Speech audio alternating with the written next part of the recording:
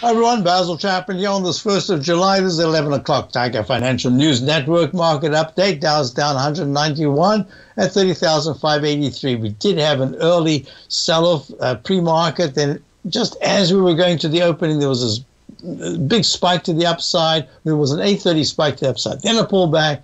And then another big spike, and the market looked great, except you can't trust markets like this. There's just too much going on. And whoops, we start the slide to the downside. So we're down 191. The S&P is trading at this particular point.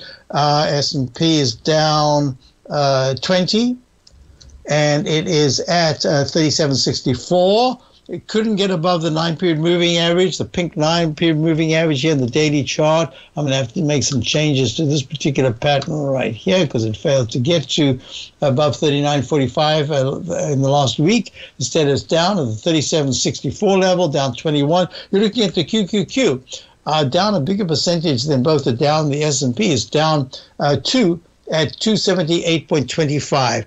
It's got a pattern here that says, It very much needs to, by middle of next week, it needs to be trading in the 295 to 297 area, at least intraday sometime, to start to improve. Looking at the IWM, I never did that earlier on. IWM is weak, down 50 cents at 168.89.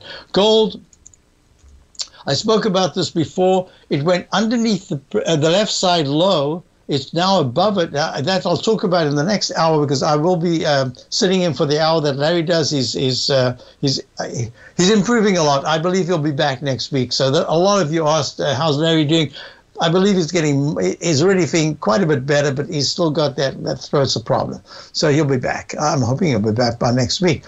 Gold is down 6 at 1801. We'll talk about that. We'll talk about the GDX. Most importantly, what we're looking at is the dollar has stalled a little bit at the 105 level. It's at 105.58, but that is that cup formation. I want to talk about that in terms of patterns that we always look at. I'll do that in the next hour, and it's really acting very, very well. And crude oil is also holding pretty nicely when you think about it, even though it's at 171, 107.49, is struggling to get above the 9-period moving average. Bonds are doing very well. We'll talk about bonds when I do the next hour as well. I'm filling in for the time slot of Larry Pesavento.